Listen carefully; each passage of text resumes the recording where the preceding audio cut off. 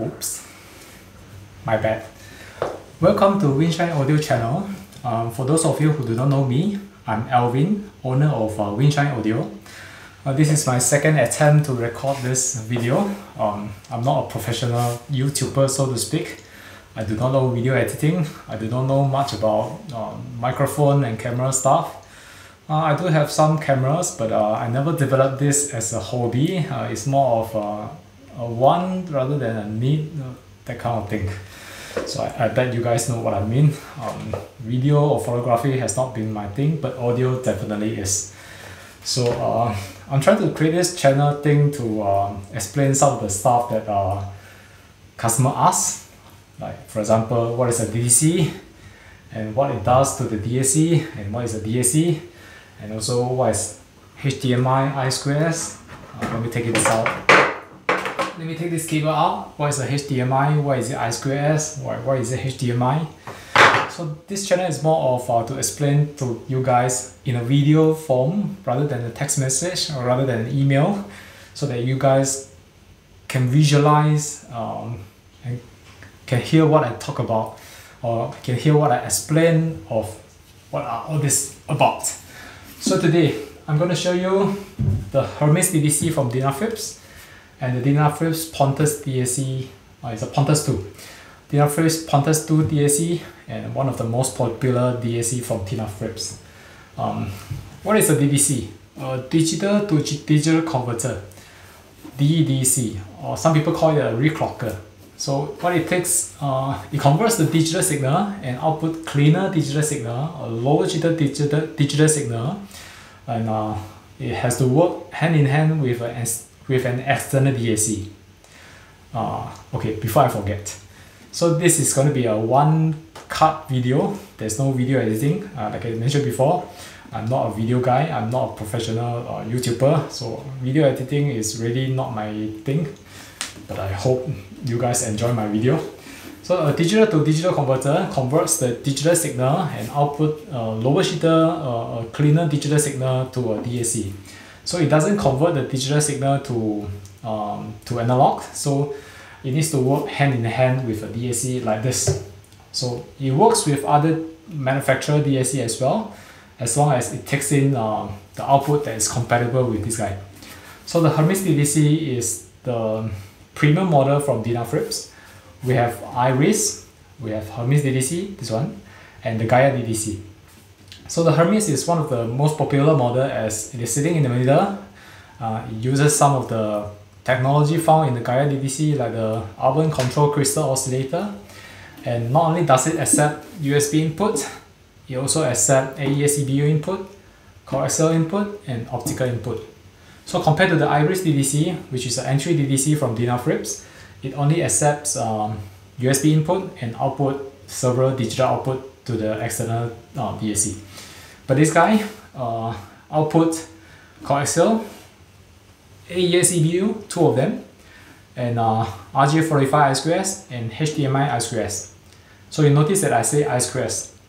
It is not a typical HDMI signal that, or rather, it's not multimedia HDMI signal that you use to connect for Blu-ray player or some of the TV HDMI connection.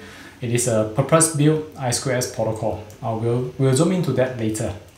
You also notice there are a couple of external clock input connector here over BNC. This guy, the DDC, actually all of the DDC from Denafrips can connect to external clock.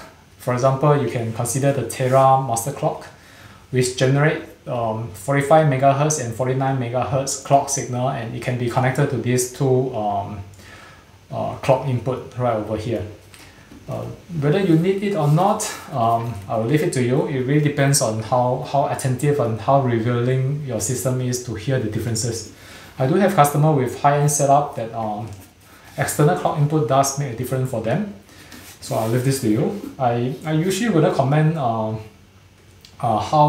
the equipment performed and whether this is better than the other, or whether Denafrips is better than the other manufacturer, because this is not convincing coming from me, right? So I will leave it to the customer, or I will leave it to the reviewer for their professional assessment of the equipment. So we'll talk more about what it does and to answer some of the most frequently asked questions, especially the I2S connection. So I2S is a purpose-built protocol. It's not a typical multimedia HDMI that you found in those monitor connection or Blu-ray player connection. It is I2S, so I2S has to be configured correctly for the source and the DAC to work correctly. So today we'll zoom in into this. And why is it we are using HDMI cable? Because in general, HDMI cable are pretty good quality. It has great construction, high immunity to noise. So HDMI connector or cable are frequently used in I2S configuration, not only for Denafrips, for other brands like, I wouldn't mention the brand. So for other brands, you'll see I2S connection using HDMI. Because of that reason, it is just better than the rest of the connector available on the market now. But it is definitely not the multimedia HDMI. So please do not connect the HDMI port of the DDC or the DAC to a Blu-ray player or to a monitor screen. It just doesn't work that way. So, right, I'm going to demo to you to configure the Hermes DDC and the Pontus DAC using HDMI connection, and the source will be my computer. It is running a Roon here. Hang on a second. It is a Roon. The Roon core is installed in my Windows 10 computer. I'll be running USB cable to the Hermes DDC, and the output of the Pontus DAC will be connected to the Hestia preamp, and the output of the preamp will be driving a pair of Genelec active loudspeaker. So it's pretty nice desktop setup. I listen to news channel almost 99% of the time using this pair of loudspeaker, as well as the Pontus DAC. So, well, okay, I have two power cords here. So as I plug in this power cord to this Hermes DDC, you should hear a couple of relay clicking sound. So the relay clicking sound is really to detect, there's a microprocessor here to detect the AC mains power. So if you are in the US, it is 120. If you are in Singapore like me, it will be 240. So as you plug in the power cord to this DDC, the DDC will detect the AC mains and switches a couple of relay to send the correct power to the transformer. So once you plug it in, you should be able to hear the sound. But I'm not sure whether the microphone on the phone is able to detect that, but we'll see.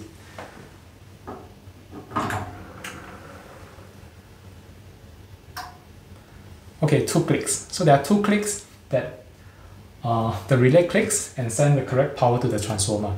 So as you hear the relay clicks, we know that this guy is powered up, and you should be able to see a couple of LED lights light up on the front panel of this Hermes DDC. So I'll connect the USB cable to the USB port. I have already installed the driver, the Denafrips USB driver on the Windows computer, so the USB DAC will be detected right away.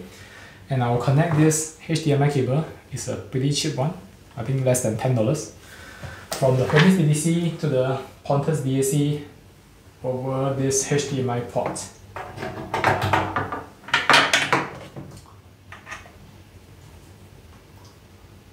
Hang on a second.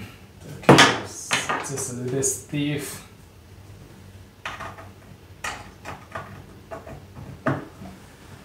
Okay, the cable is connected, and the output of this guy already goes to the preamp. So I'm not going to flip around the Pontus DAC to show you what is at the back. It's pretty heavy. I'm sitting down, so my pair of arms is not that strong to lift this thing up all together. So please pardon me. So there are a couple of buttons here. The first one is a setup button for you to configure some setting of this DDC. And the rest of the button here are really to select the input that you want to use with this DDC.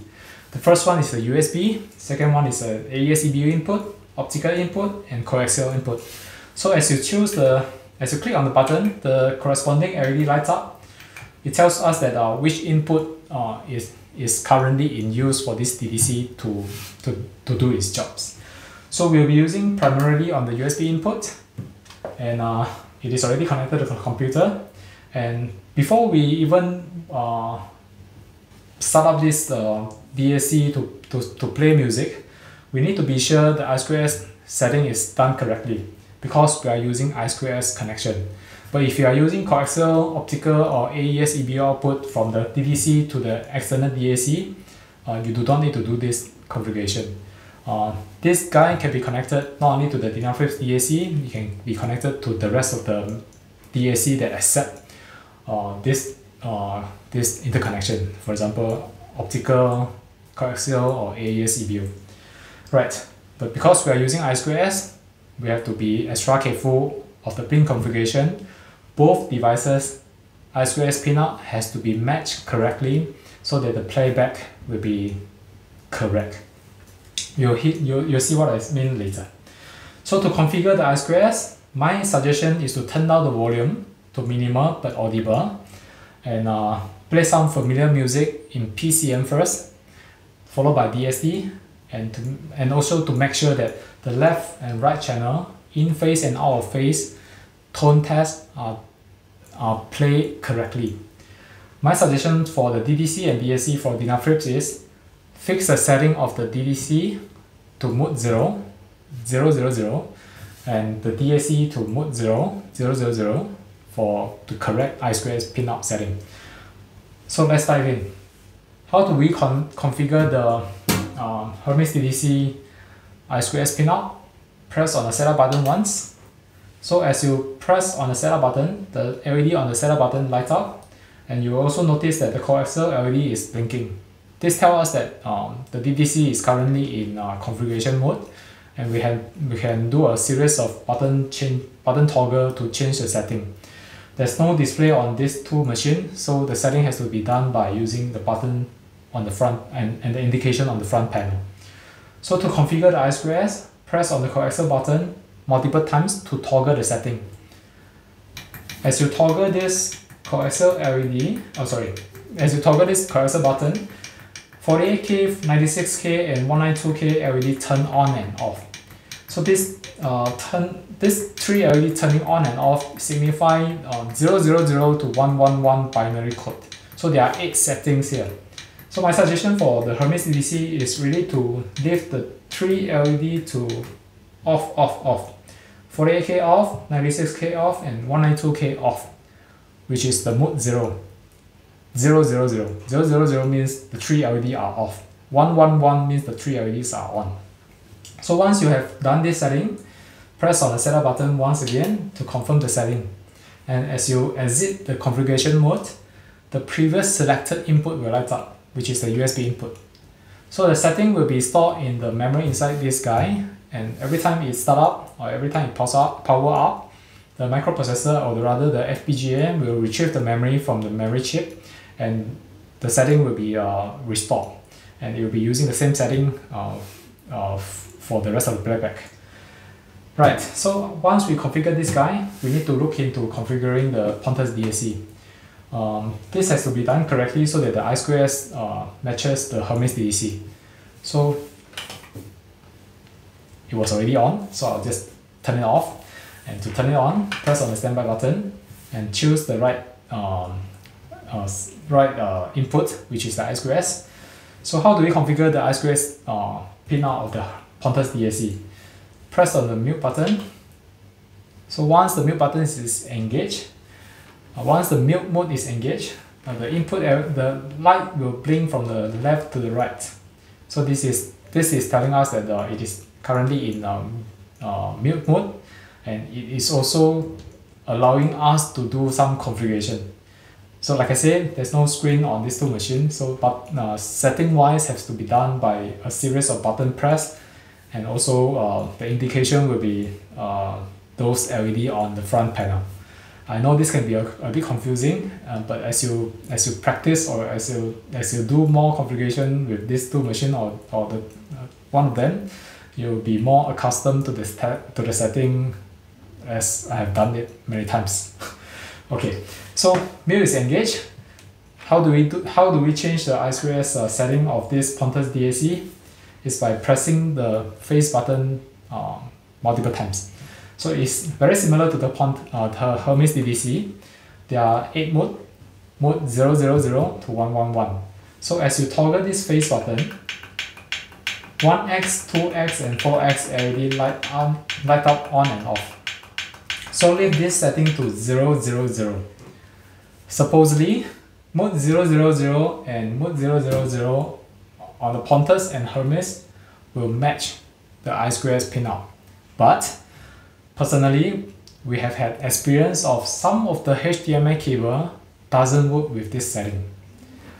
Feedback from the customer as well, they have experienced that specific HDMI cable just doesn't work for this setting. We do not know why, unless we strip the HDMI cable to look into the tiny pin of the HDMI connector and also the cable construction, so that we will know what happened. We use I2S over HDMI. HDMI uses very fine wire and connector.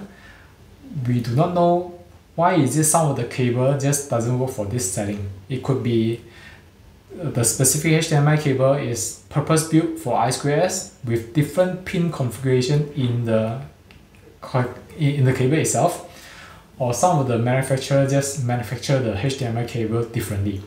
So I personally have this experience. Some of the cable works for this setting and some of the cable doesn't work. So it doesn't mean that 0, 0, 0 on the Hermes and the Pontus is the correct mode for it's a unified mode for I2S configuration. On some very rare case, some of the HDMI cable will have noise. So it's my advice, fix one of the setting. If you experience noise when using 0, 0 mode, it's the best to run through the I2S setting on the DAC to look for one of the mode that works well for PCM and DSD.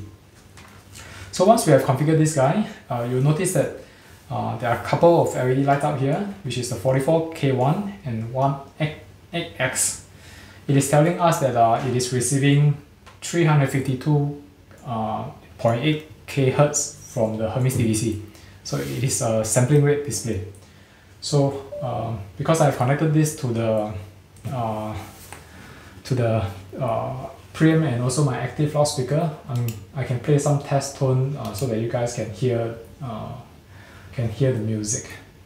So the tone that I'm going to test is left-right channel test tone and also in-phase and out-of-phase test tone.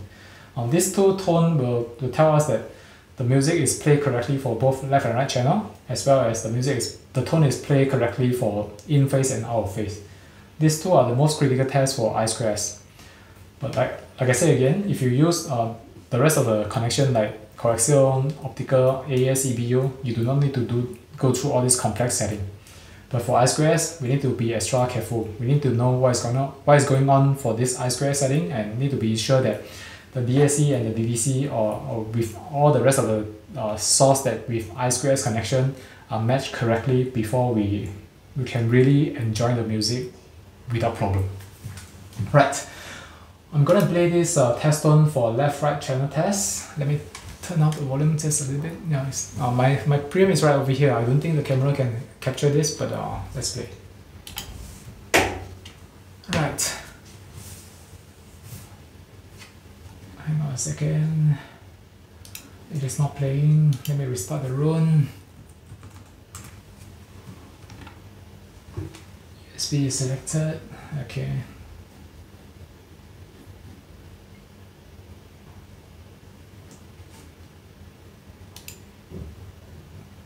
Channel check. Right. So it is playing left channel correct.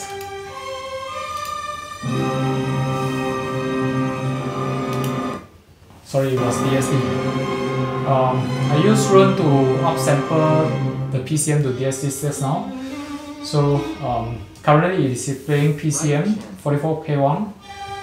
Left-right channel is playing correctly. I'll skip it to in-phase and out-of-phase check.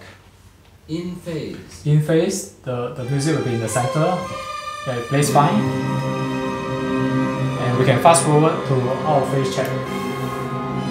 This is out of phase. Out of phase is also playing correctly. So we know that the I2S setting for this Hermes DDC and also the Pontus DAC for PCM playback is fine. Why I say PCM is because I2S pin out for PCM and DSD is different. So not only we need to test the tone for PCM, we also need to test it for the DSD. In some cases, PCM play fine doesn't mean that DSD will play fine. So it's better to make sure that both machines are configured correctly for both PCM and DSD playback. Otherwise, just in case one of your track in the playlist contain DSD, it may generate loud noise. The excessive noise may damage the loudspeaker. So this is really the last thing that we want. We just want to sit back and enjoy the music. So we do not want to damage anything.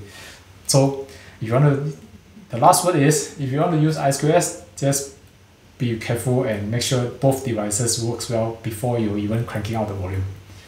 Right, I'll outsample this to DSD using Roon, and I'll play the left-right channel test again. Channel check. Channel check. Left channel. Left channel play correctly. Right channel play correctly. And the next one will be the phase check. Phase check. In phase. In phase play correctly for DSD. How do we know it's DSD? The DSD LED lights up here, and the DSD LED of this guy will light up here as well. I'm not sure whether the camera can capture this. I think it can, but it is showing DSD. So what happens if the... Let me stop the music. So what happens if the I2S pinout configuration is wrong? If the I2S pinout configuration is wrong, most likely you will have noise in one of the channel or both channel.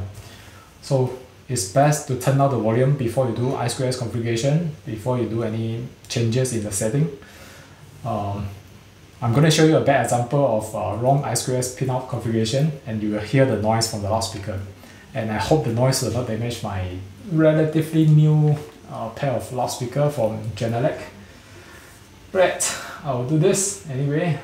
Channel check. Channel. I'm going to change the setting of this pointer Left DSD. channel. So I'll change the setting of this. So the noise was pretty loud, and that is exactly the problem of I2S pinout mismatch. Right channel. So I'm going to do it again. It is pretty strong. The loudspeaker is pretty strong, and it is still surviving. I'm going to do this again to show you that wrong I2S pinout is dangerous. So do not try this at home. Channel check.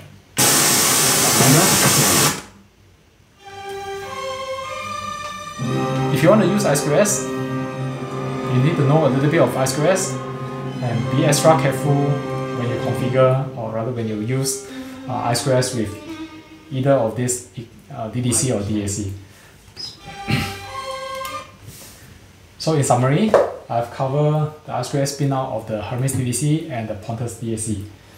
So I hope you guys know that I2S pinout has to be configured correctly for both PCM and DSD playback, and it's very important. It is very important to turn down the volume to minimal but audible for the I2S setting.